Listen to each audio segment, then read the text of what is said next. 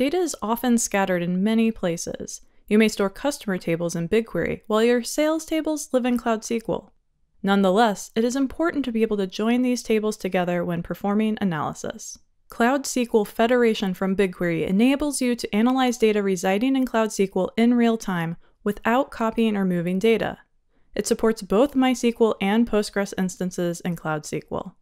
After an initial one-time setup, you can write queries referencing connected Cloud SQL tables using a special SQL function called external query. Let's walk through the steps to complete the initial setup and then run an example query. Step 1. Enable the BigQuery connection service. Start in the Cloud console and select the project that includes the Cloud SQL instance that you want to query. If you would like to start with the same Cloud SQL instance we are using in this quick start, you may pause the video and first follow the code lab linked in the description below.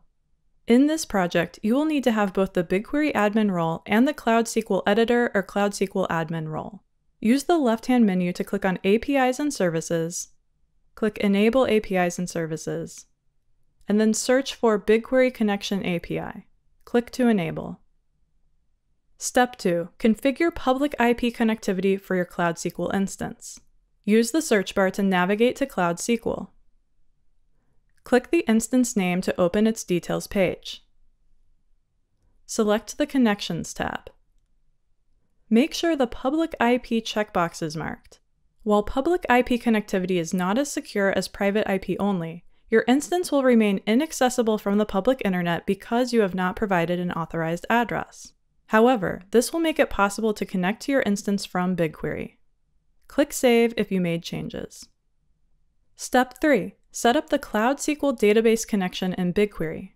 Use the search bar to navigate to BigQuery. Click Add Data and select External Data Source. Now you will provide the details needed to establish the connection resource. Choose your database type, in this case MySQL. Give the connection ID a name. You will use this identifier when you are referencing the resource from a query. The location you choose must be compatible with your Cloud SQL region and your intended use within BigQuery. Since our Cloud SQL database is located in US Central 1, we will need to use the US multi-region location. More information on location compatibility is linked in the description below. Enter the full name of the Cloud SQL instance in the format of project ID, location ID, instance ID. You can find the instance ID on the details page of the Cloud SQL instance you want to query. For database name, enter the name of the database.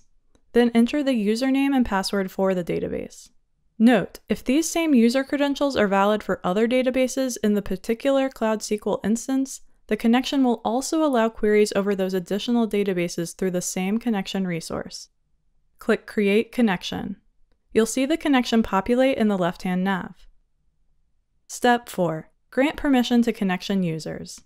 Select the connection in the left-hand nav and click Share Connection.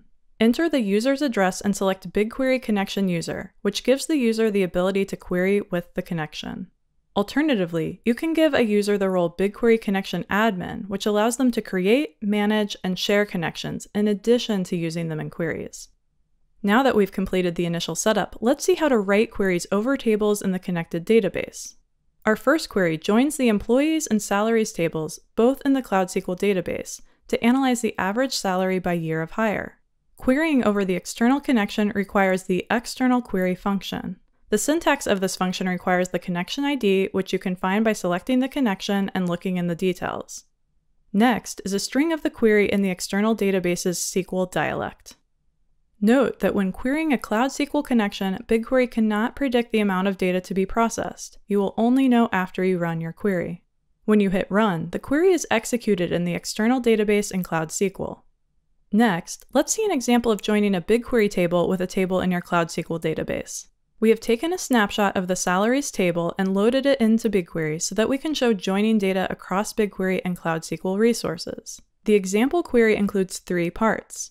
External query is used to select the employee number and hire date fields from the Cloud SQL employees table. Then, the results are joined by employee number with the salaries table, which is located in BigQuery. Finally, the query calculates the average salary for employees in each hire year.